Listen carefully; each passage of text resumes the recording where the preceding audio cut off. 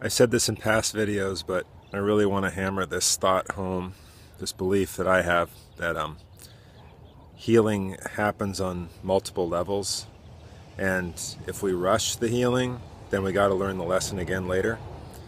So if you attack chronic fatigue or fibromyalgia or rheumatoid arthritis or bad gut system or Lyme disease or anything else, it's not going to heal because the time that it takes to heal is the healing process. Like the time is directly related to that.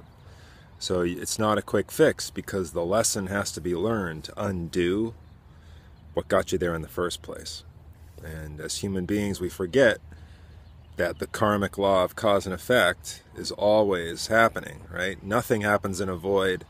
Everything is because of a million other factors that happen. I'm standing on this grass in Santa Clara, California right now because of a million things that I've chosen to do and that have happened around me with my other influential circles.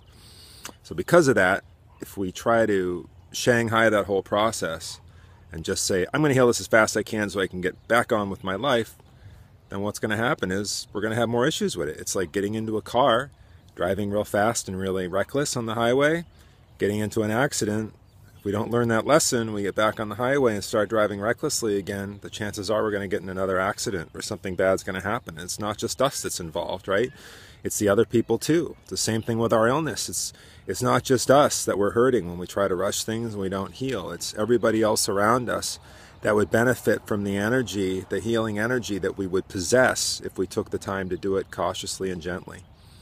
The truth is that the universe, God, source, spirit, just your higher power, anything you'd like to refer it to, is only giving us in any moment what we can hold on to and what we can work through. It's not going to give us something impossible to work through. We're just working through our old junk, through our old healing process. That's why we got to take it slowly, do it lovingly, one step at a time. Treat it the way you would treat a little infant who was sick. You wouldn't rush the infant through it. You would ease them, through the process. And this is a time we got to take for ourselves and realize there's a much bigger picture of what's going on here. Illness didn't happen in a day. It's built up from our actions in the past. We got to undo all that junk that we've accumulated. Some people call that karma. You can just call it undoing the junk you've accumulated if that's easier for you. But one day at a time with the healing process, everything heals if given enough time.